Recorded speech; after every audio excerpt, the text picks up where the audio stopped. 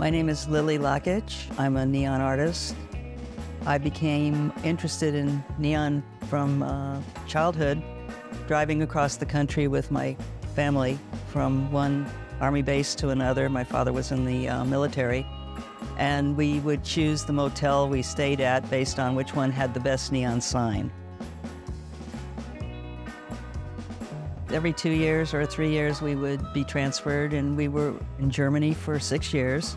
I came back to the U.S. to go to college at Pratt Institute, and I was not interested in what they were teaching.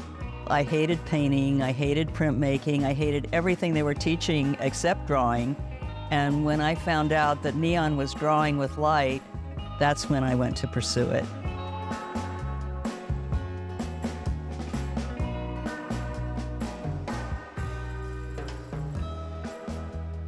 Neon was not taught in art school. I went to a local sign company in New York, asked if they would teach me, and they said no.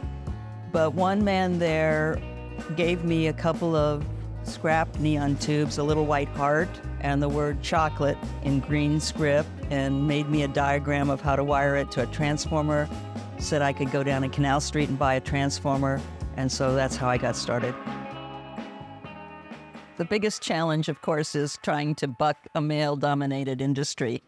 After I graduated from Pratt Institute, I got a job with the welfare department, and so I was a social worker in New York for a year before then coming to Los Angeles. My career at that time, I became an art director for the entertainment industry, designing movie posters, brochures.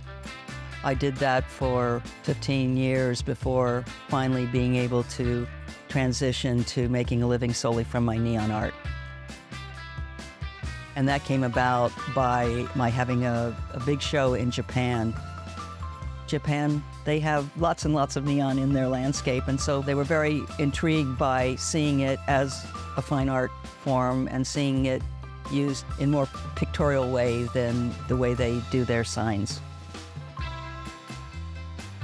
I do multiple drawings before doing a final neon piece. I do preparatory sketches, I do a finished drawing, and then I blow that up to the size of the finished piece and make a drawing of that as well. I made the drawing called Self-Portrait with Sneer and made it into an 8-foot neon sculpture. And in 1978, I was offered a show in Paris. I went to Paris for 4 months and created 10 sculptures for a show in the Rue du Dragon. One of the sculptures that I recreated was Self-Portrait with Sneer. I've done lots of self-portraits, and that one was just a little angry, I guess. I was kind of angry throughout the 70s. I would go to exhibitions, and they were all kind of boring to me because I've seen all that same stuff being just regurgitated. I said to my friends, you know, there really needs to be a neon museum. And my friends would say, well, you can't start your own museum. But in fact, you can.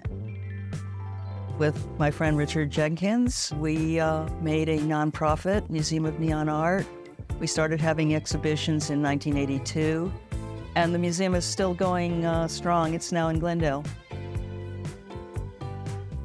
Los Angeles is great because you can get materials very, very easily. It's more difficult in New York. It's more difficult in San Francisco. It's more difficult other places. But you have your own vehicle that you can go pick up things. I've loved Los Angeles since I arrived. I love the fact that you're more independent here than in other places. The piece, Vacancy, No Vacancy, was my very first commission given to me by a woman in the entertainment industry. She was a film editor. I actually took photographs of her nude and created this portrait of her body with the word vacancy and the word no. The work had a switch on it, so she could switch it to say vacancy or to say no vacancy, sort of advertising whether she was available or not available. And it's become a feminist statement. I've been teaching neon design and fabrication since 1982. I love teaching because I learn so much myself through teaching. The people that come to my neon workshop come with ideas out of left field, things that are not traditional to the medium, and so we figure out how to make them work, and it expands my knowledge. My greatest disappointment is that most of them only do one piece in my workshop and never go on to do any more, but a few people have gone on to develop more work over the years, and my classes are at least 50% women, and some women have gone on to become neon artists. I feel very proud of that.